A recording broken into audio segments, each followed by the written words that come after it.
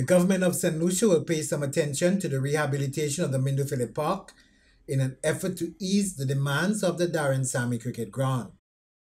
Speaking at the completion of the Prime Minister's Cup recently, Parliamentary Representative for Castries East and Prime Minister the Honourable Philip J. Pierre disclosed that the Mindufele Park, once the island's premier sporting venue, will be undergoing some rehabilitation work. But I want to assure you that the government will try its best to improve conditions in the Mindufele Park.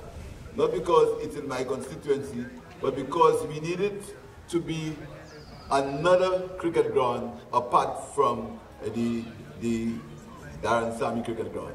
We need to have somewhere where the people can play cricket also. So we can have the Darren Sammy ground as the ground for international matches and other regional matches, but this ground can be of a standard where we can play international cricket, and but you can also use it as a community ground, a ground for the people to play cricket of all time. So I want to assure you that we're going to spend, despite the tightness of our fiscal situation, we're going to be spending some money on this park to bring it up to a particular standard. Meanwhile, Minister responsible for Youth Development and Sports, the Honourable Kenson Casimir, and Parliamentary Representative for Grosile congratulated winners Grosile following the 8-wicket victory over Monipo in the finals of the competition.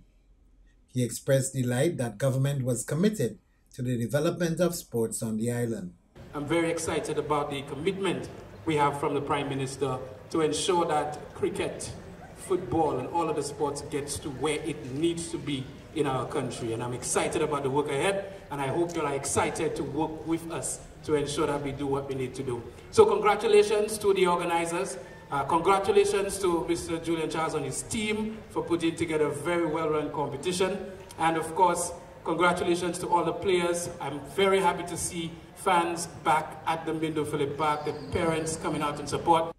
In the final, Monipo took first knock after winning the toss and got to 122 in 19 overs. Their captain Christian Shalry top scored with 41 and Shadrach Descartes contributed 36. Medium pacer Tyrell Chico bagged 5 for 23 and slow bowler Royce Paul 3 for 22. In reply, Grosile canted to 128 for 2 in 14.4 overs, with captain Kimani Melius hitting a breezy 62 of 30 balls, Can Elcock 23 and Jard Goodman 22 were the other leading scorers in the run chase. From the Ministry of Youth Development and Sports, I'm Ryan O'Brien reporting.